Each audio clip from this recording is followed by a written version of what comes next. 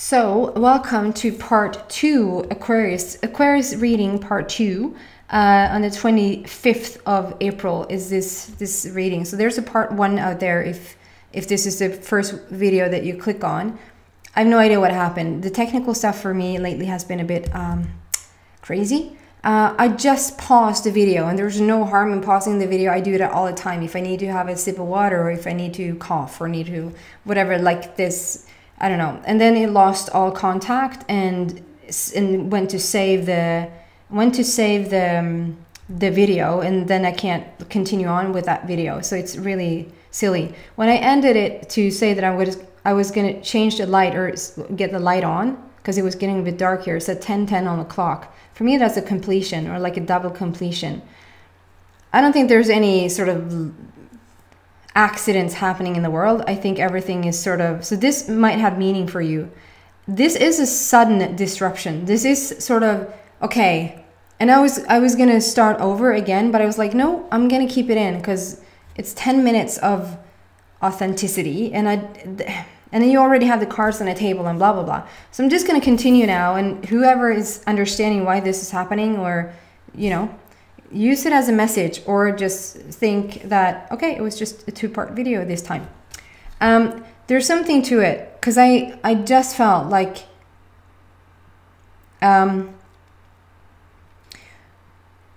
this disruption, or this change, this sudden change for you, whatever it is that is going to come into your life, or whatever it is that is going to have, I almost feel like a change of heart or something like that.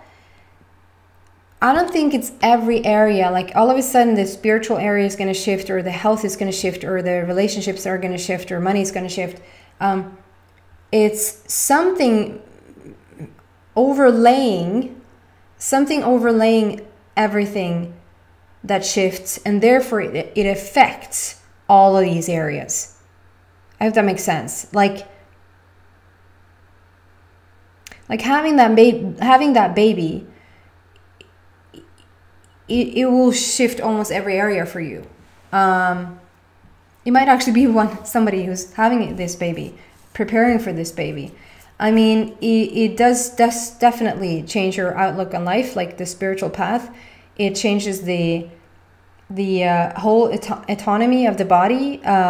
It changes, I mean, it affects your relationships. Money-wise, you're probably in a different situation than if you're working. Now you're home with your baby, blah, blah, blah. It might be a sucky metaphor, but I just want to say, I don't think that there's one thing happening due to your health, and then another happening due to your relationship, and then a third. I think there's one disruption. There's one major overlaying thing that is happening that shifts each and every one of these areas,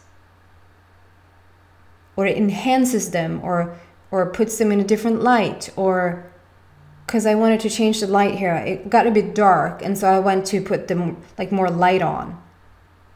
So something's coming to a close. Something is shutting down, and something is turning out not in the way that you thought it was going to turn out.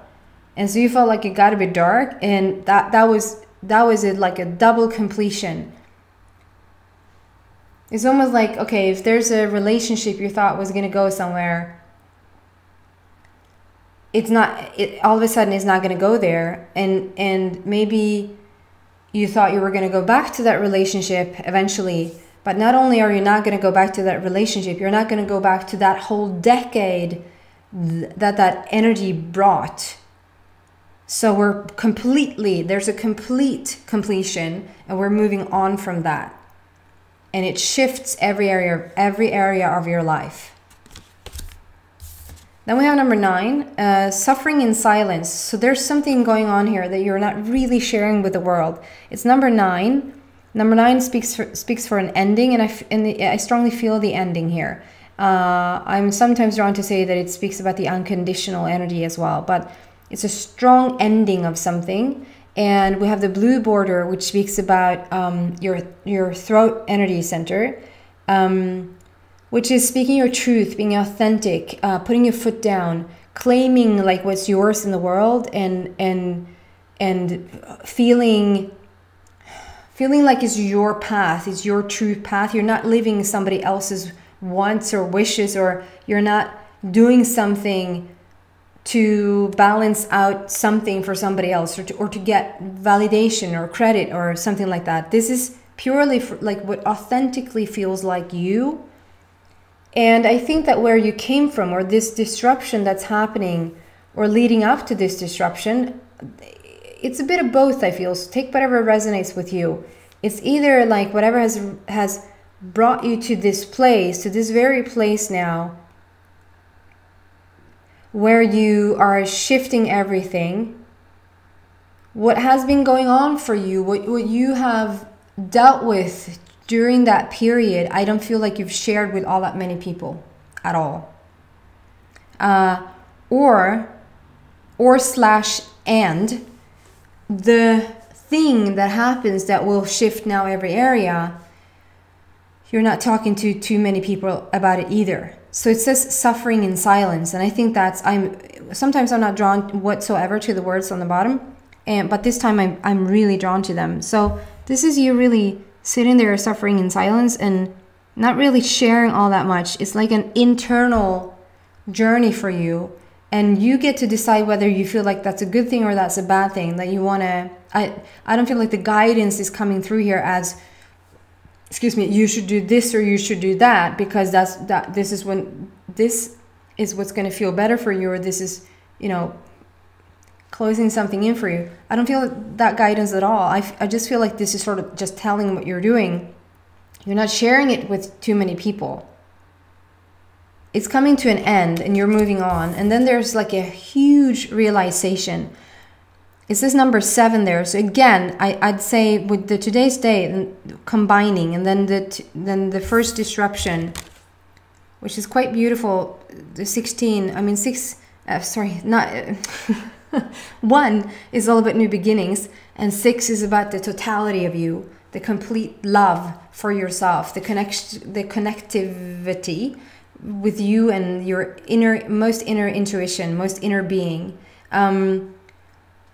It's those two combined that leads to this number 7. And now we're speaking about the crown chakra. And if you don't speak chakra language, I just say this is like your grand opening for that contact with that outmost inner, can you say outmost inner?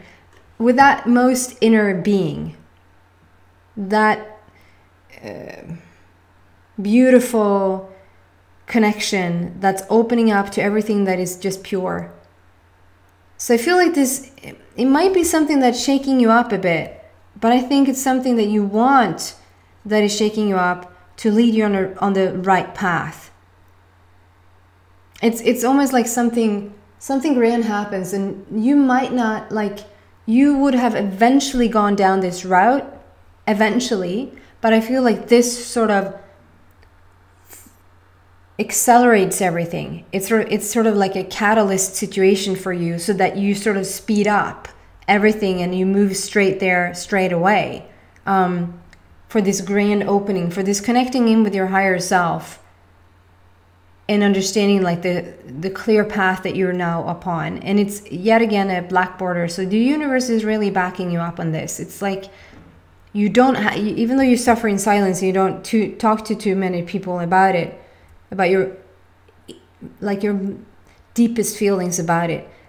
You are guided, you are protected, you are seen, maybe more so from the non-physical, because you're not sharing too much, because you're not sharing with your friends or sharing with your physical people here on earth, but there's support there for sure. So let's see what else specifically is coming out for you, Aquarius. By the way, I'm using the Psychic Tarot deck by John Holland.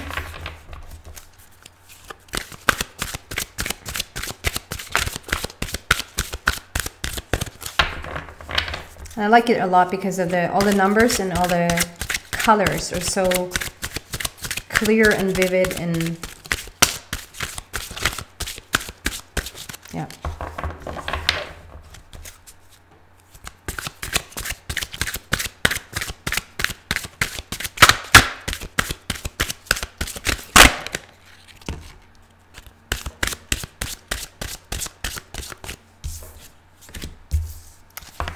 Wow. So yeah, this is what we're stepping into. So we have number 1, and it says awareness on the bottom. So yet again, a black border. So there's a complete shift here for you. It's going fast. It's changing fast, and it's making you...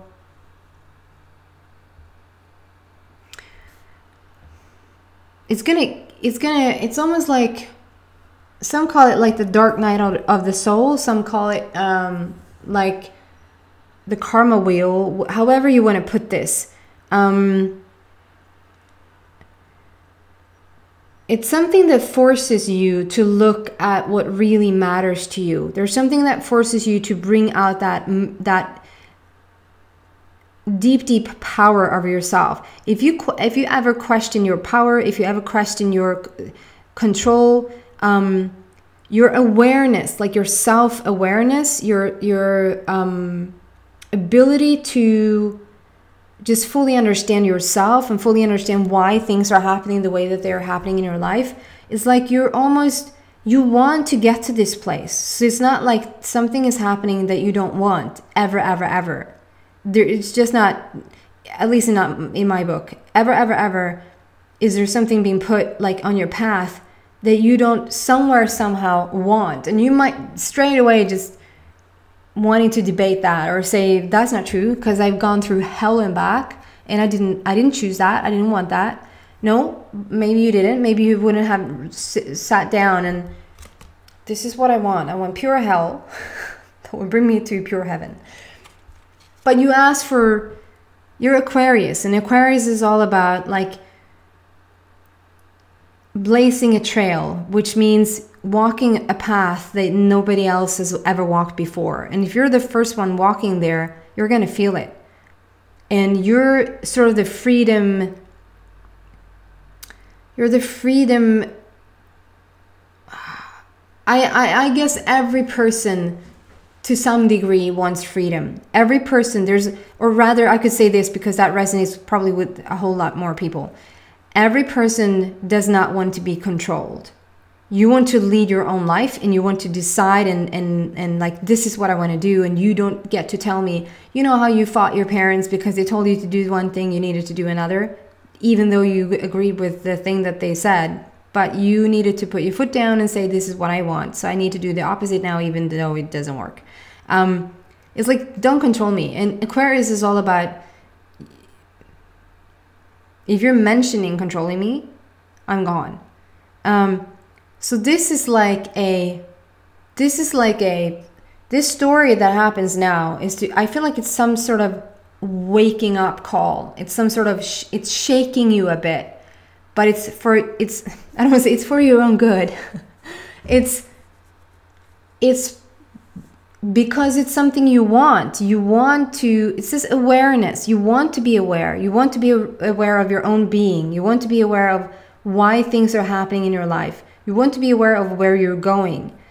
You want to have the awareness about yourself and other people so that you can create whatever you want to create. And this is a new beginning. It's a new beginning point for you. It's like you're starting over. You're starting fresh. You're leaving so much behind. And this shift that I'm talking about, the more that I feel into this shift might not have happened now. It might happen for some of you guys now because I started out saying that, but it's a general reading, so take it however, you will know if this shift has already happened for you.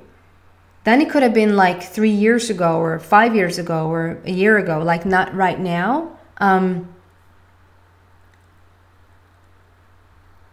2-3 years ago, and it's like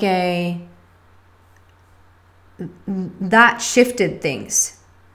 You did not expect to go down that route. You thought it was going to be a different outcome, but something shifted, and therefore everything else shifted. And I think that was the time you didn't really share that with all that many people. I think people around you thought you were still like the same Aquarius as ever. But this suffering in silence, I think that's really true. It has opened up something for you, and that's so the more I talk about it, the more I feel like It's actually now quite grand that I kept. I'm giving myself props here, just, you know, just a bit of a warning here now, because I'm about to, yeah, celebrate myself here a bit. I'm really happy that I kept that I didn't delete the first video, because it now makes so much sense to me, because it's, okay, we started talking and 10 minutes in we had like a double, we have a 10-10 situation. It's like a double completion. There's an ending, there's a new beginning, but it's also like a complete completion. And I felt like it got really, like all of a sudden it got really dark in here. And so I went to put the light on, and then like everything shut off. Like everything shut off. I couldn't continue to record. So here we're starting over with this fresh new video, and now it feels like, oh wait a minute, it's not now that this disruption is happening, it actually has already happened. That was the part 1. We're now in part 2. We're doing a part 2 video here now, and so let's leave the part 1 video behind and step into this part 2 video, because I don't feel like the disruption in this part 2 video is happening now, or is about to happen, which is about to shift and change everything for you. I feel like it has already taken place and you're already here. It forced you to open up, or start to open up, or start to look at yourself or look at your life in a different light, literally in a different light.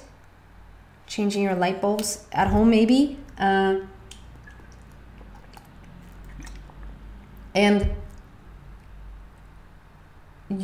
you've been almost forced to go into this awareness. But I want to stress, I don't want to stress anything. I want to highlight how much it's about something you want. Like I said, you might have chosen a different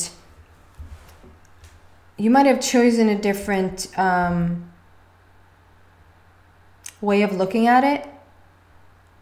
You might have chosen a different route if you had the chance to do it.